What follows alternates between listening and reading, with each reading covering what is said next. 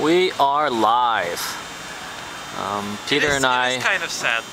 are going to play chess in Borders, but I was actually looking around at the storefronts, now vacant,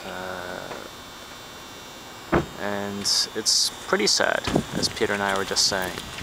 Yeah. That Old Navy, which used to be over there, they moved to the mall, so now that lot is vacant.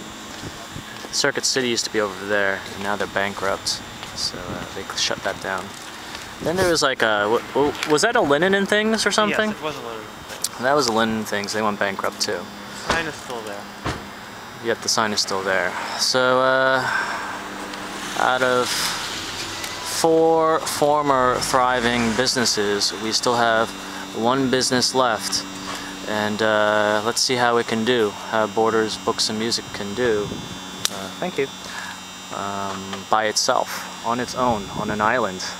Now it received some help recently with the closure of the neighboring Barnes & Noble.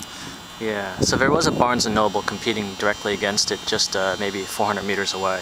But they moved to the mall. And maybe many customers will now congregate at the mall instead of congregating here, since the only thing here in this lot in New Jersey is a Borders. And people don't need to go here anymore, they can just go to the mall. Yeah. So I don't know if the closure will help. Yet we are going to Borders because there's a Seattle's Best here and not a Starbucks. So here we are from New Jersey. And it's not an issue of ideology, it's just an issue of taste. Yes, it is an issue of taste, and we've got taste.